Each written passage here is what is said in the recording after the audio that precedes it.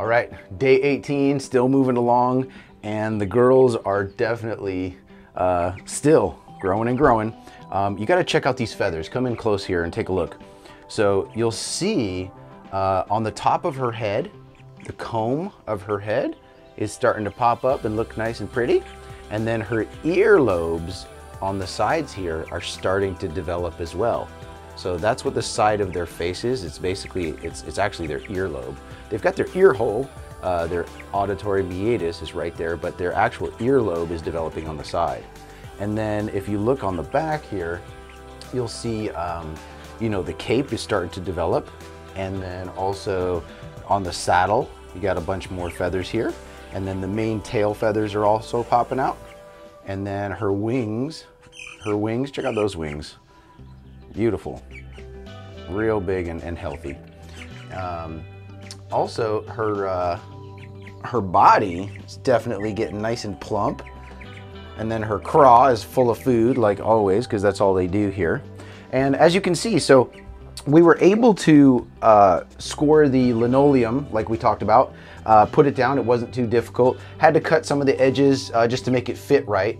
But what we're gonna do is it'll give us the ability to put whatever medium. We're probably gonna use sand because it seems to be the cleanest and easiest to deal with, and also helps them with their mites and the bird's health and sanitary situation.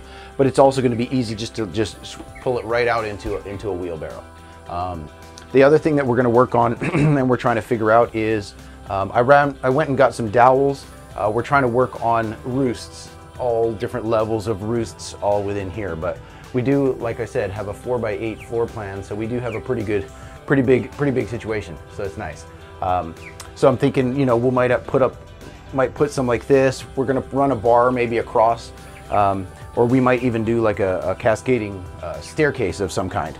But other than that, that's kind of what today's gonna look like. It's day 18. Still watching out for any health conditions. Nobody's got any dirty chicken butts.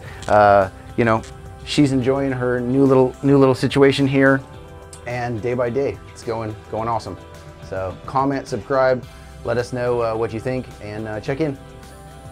All right, so for the inside of the coop, we have OSB on the ground, but to make it more easy to clean, we're gonna go ahead and use linoleum. We were able to score a pretty good deal at Home Depot. It was gonna be about 95 bucks because it was an off-shelf piece. They ended up just giving it to us for 20 bucks, and there's about 20 times more than we need.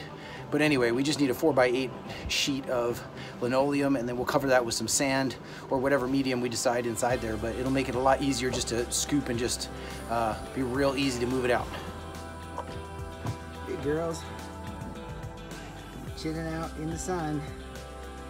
You guys found the spot you like?